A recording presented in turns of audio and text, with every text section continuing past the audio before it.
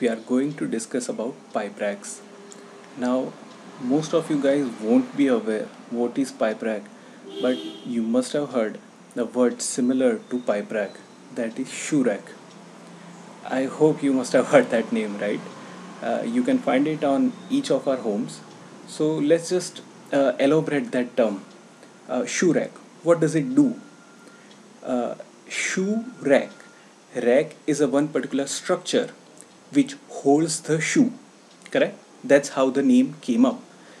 Exactly in similar fashion, if we elaborate the word pipe rack, it is a rack. A rack is nothing but a structure that holds pipe. So that's a basic arrangement or understanding of a pipe rack. So let's go back to the actual definition and where do we use it, right? So uh, before that, means what are the general agendas for this particular session? So we'll understand what is pipe rack. Another thing is that where these pipe racks are being used, and third is the general understanding about the pipe racks, right? So let's start off with a what is pipe rack, right? So in a process unit, a pipe often run across several units with line coming out of facilities. Now, in a process unit, what does you imply by that particular term? Process unit is nothing but any chemical or a petrochemical plant that we generally come across. Just like in Gujarat, we can see GSFC, GNFC, or even the Reliance Jamnagar site. So those are all the chemical plants that we can call it as a process unit where different kind of processes occurs. So there, the fluid or any substance which is in a feed, like in a terms of feed, or it is like a final product, generally flows through pipe. And pipe does not always carries these fluids. Apart from that, sometimes it carries gases, steams, and even water. So those are the pipes which will be going or running across the plant, and pipe rack is one of those structure which holds this pipe. So pipe racks are used to support pipes, cable trays and power cables, etc. in petrochemical, chemical and power plants. So petrochemical and chemical plants are more or less same, where generally a chemical process is being done, and power plants are where the electricity is being generated. So now we have seen that pipe rack supports pipes, cable trays, and power cables. We have already discussed about the pipes. Now, what is this cable trays and power cables? Now, for an entire plant, it has to be illuminated during the night time. Apart from that, to running out the pumps or any equipment which is there on a site, like a compressor, requires electricity. Even our normal lighting and fan type arrangement or a cooling structures might require a power to supply the current in them. So at that location we'll be using those cables. Now to support them, generally structures are being considered. Say, however, we have a pipe rack which generally carries this trays which holds these power cables which will be run across the plant. Right. Many a times, pipe rack also support mechanical equipments, wall access platforms, and vessels. Now, what do you understand by mechanical equipments? Mechanical equipment are nothing but are heat exchangers, condensers, or sometimes air coolers, which will be supported on a pipe rack. Another thing is that wall access platforms. Sometimes there will be like pressure will be generated in the pipes. If we won't release it, it will explode.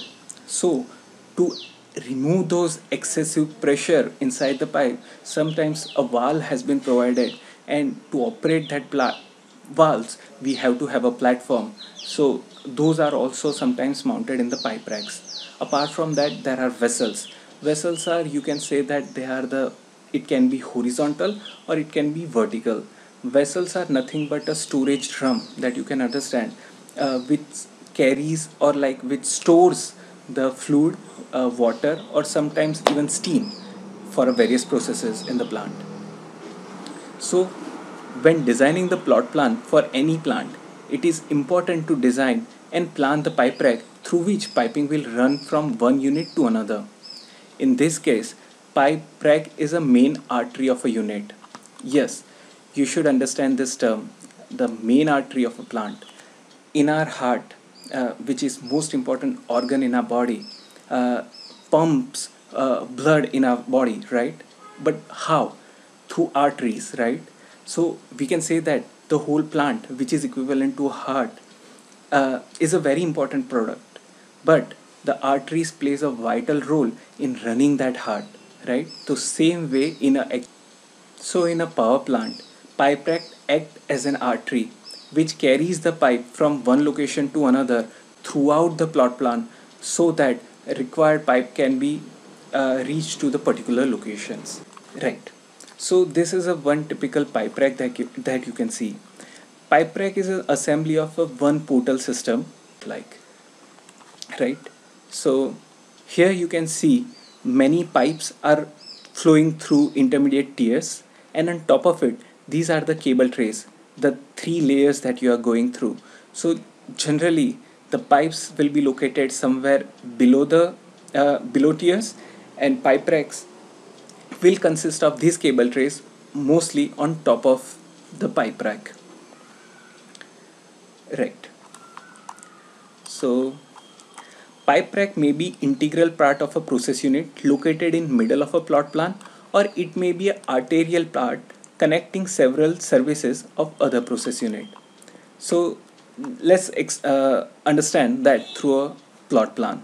So this is a plot plan of one particular process plant. There you can see that these are the column footprints, right? You can see these. So this particular phenomena is a pipe rack. So generally pipe rack, the main pipe rack you can say, will always be located in middle of any plot plan, since pipes which are coming outside the battery limit is nothing but the boundary of our particular plant.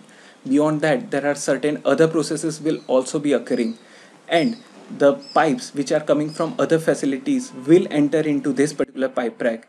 It flows through our plot plant, distribute their pipes wherever required in a structures, and after the process is being done, the pipe rack also carries out those pipes out of the plot plant to another units for further processes.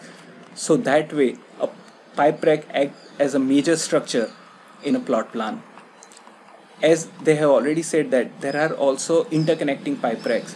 So if you understand that between two structures, just assume that there's another structure over here as well, and to supply the piping in that structures, a intermediate pipe rack will be provided over here, which will be a normal one with 2-3 tiers and some 5-6 portal bays, which won't be that much complicated, will be erected over here, which sponsors this pipe on both the structures. So those are the interconnecting pipe racks, right?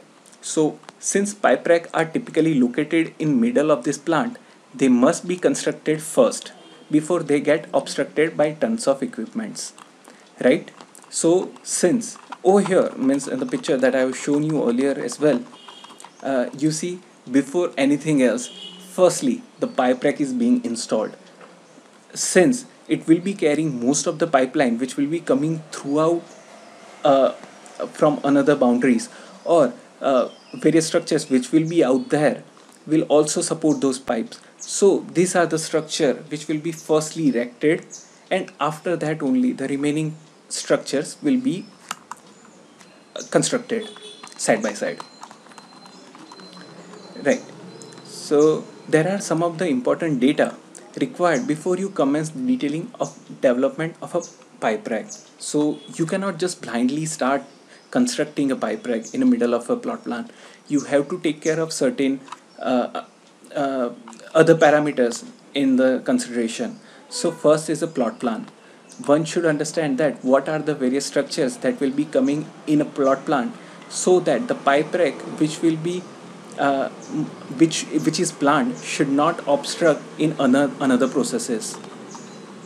There is a client specification. Sometimes client also take interest in modeling these things. that what should be the width and what should be the ideal length of a one pipe rack that is being constructed in a plot plan. Sometimes for a future requirement, even client ask us to provide a specific envelopes, or you can say a blind or a blank space in a one particular tier, so that in future if he come across uh, expansion of a plant, so there in that empty space he again can laid out pipes, and the purpose of a pipe rack can still be served. PNIDs. PNIDs is nothing but piping and instrument diagrams. This has been performed by chemical engineers. After all, this is all the processes which is a which is a product of a chemical engineer. Means what are the processes needs to be performed in a plot plan will be or is like a detailed study by a chemical engineer. So in a PNIDs, you can say you can see from where to where the pipes will be flowing through.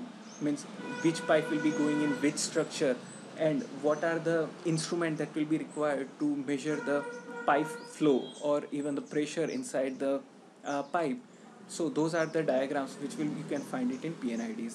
Another thing is construction material, whether the pipe rack of ours will be of concrete, which is shown in the image, or it can be of steel, like this, or sometimes even a hybrid pipe racks are also being constructed. That means that till certain height you can find the pipe rack of a concrete, and above that it will be of steel. Generally, for when it comes to hybrid pipe racks, for a pipe carrying tiers it will be of concrete. Only when it comes to cable trays, the structure which will be on top of the pipe rack will be of steel. Right. So this is one particular plot plan. I'll explain you what are the different parts or what are the different equipment and structure that are being modeled over here, but that we can like discuss in a minute or so. So whatever we have just seen it over here, let me just explain you with a proper diagram. So this is one particular cross section of a pipe rack. Just like that, we have taken this particular bay for understanding. Sometimes, since the pipe rack is modeled somewhere in the main line, just you can see it over here in between the plot plan, you can see that the road is going below the pipe rack. So you have to keep an access envelope where a truck or a person with a trolley for a maintenance, it can pass easily without any hindrance of a pipe or a cable tray. Means if a truck is passing below the pipe rack, it should not collapse or collide with any of the structural arrangement. Apart from that, some certain times below the pipe rack you can see the arrangement of pumps or even some stationary equipment located below the pipe rack. Now let's just go to above tiers. So these are the columns, and you can see these are the intermediate beams which is serving the portal for its main stability. So at the bottom lines you can see the heavier pipes which generally carries the process fluids, which are the main content of the plot plan. Means what are the fluids that are being running through the plot plan, which will be over here. And as per our structural arrangement, what we do is that in a cantilever or in a portal like this, we try to keep the heavier loads at bottom, so that the bending moment over here will be maximum in this particular region. If you keep the heavier pipes or heavier loads at top of it, then the structural requirement or the column might become really heavy due to excessive movement at bottom, right? So we generally try to keep the heavier pipes at the bottom tiers. Above that, so this tier is particularly, or the bottommost tier or bottom two tiers will be kept for a process lines. Above that you can find another two tiers or one tier if a small pipe rack is concerned, concerning of a utility lines. What are the utility lines? That means that a steam line, liquid in terms of water or any condensing fluid which will be running across the pipeline, which generally goes into a exchanger for a cooling or in other structures for their requirement, right? and on top of it you can find an arrangement for instrument cable trays and electrical cable trays. Right, so this is a one particular cross section. Here you can see in a hatch area, it's the future reserved for future piping, the area reserved. Right, so sometimes a client asks us to provide a certain space empty so that in the future some other pipes can be laid out in this particular region.